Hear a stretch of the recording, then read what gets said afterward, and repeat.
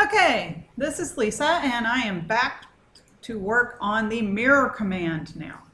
Mirror is a really useful command because what it does is it copies things symmetrically around a line, as is shown on that little sketch. You can kind of see how that works. You can press F1 for more help, but I'm going to show you how I use it.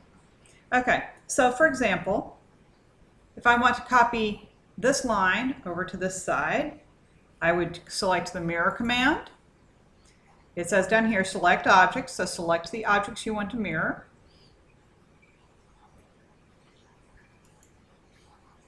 Select. Okay, I want it on the other side of that line. So I'm going to select that endpoint.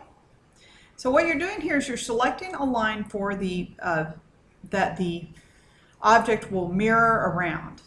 So you have to kind of visualize what's going to happen. So it's saying, okay, if you draw this line from here to there, if the mirror line is there, then the line will wind up there.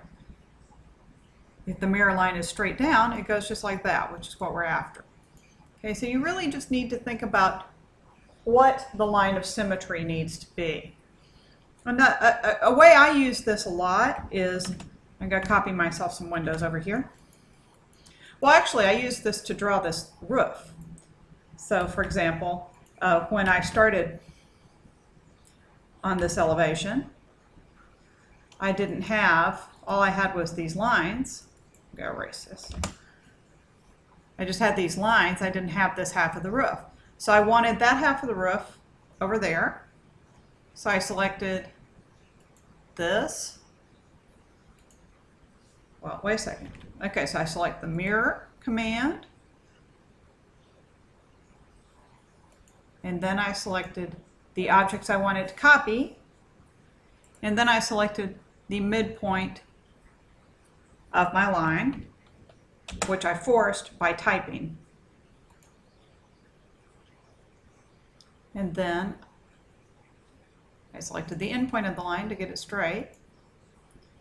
Okay, so you pick the first point of the mirror line, you pick the second point of the mirror line, and then it says erase source objects. So you could use it to move objects from one side of a mirror line to the other. But in this case, I'm going to say no, I don't want to erase the source objects. And there they are. I use this a lot to get symmetrical elevations, so I'm going to move these windows, or actually no, I'm going to copy these windows over to that line there. Okay, notice here it says specify base point. I'm going to choose this midpoint here. I want them to align with the midpoint of this line. So I've got the midpoint selected, and I'm going to go down until I have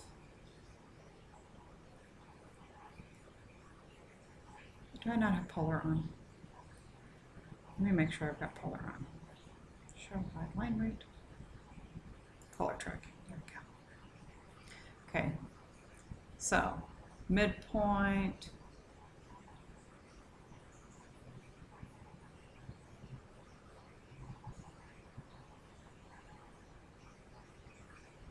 To the intersection. Okay, so there those are. Okay, so now if I want mirrored version of those windows, I choose the mirror. It says select objects, so I select the objects I want to mirror. Click. Am I done selecting objects? Yes. I hit enter. Now it says pick the first point of the mirror line. Well, I'm going to choose this line right here that I drew for the purpose from the endpoint. Come on.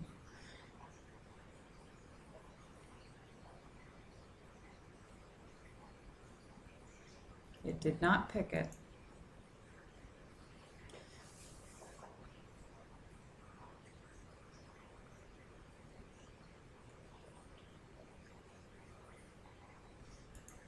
Okay, so from the endpoint to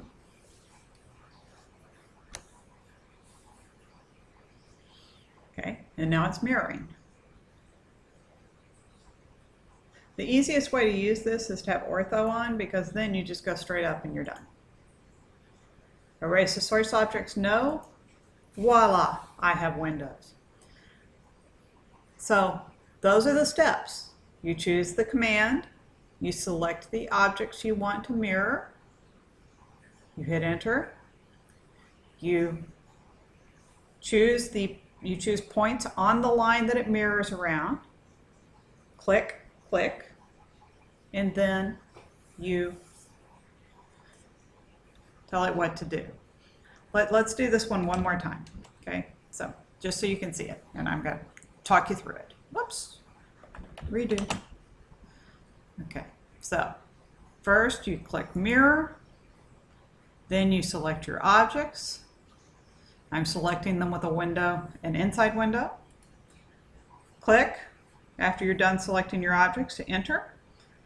Select the first point of your mirror line, endpoint.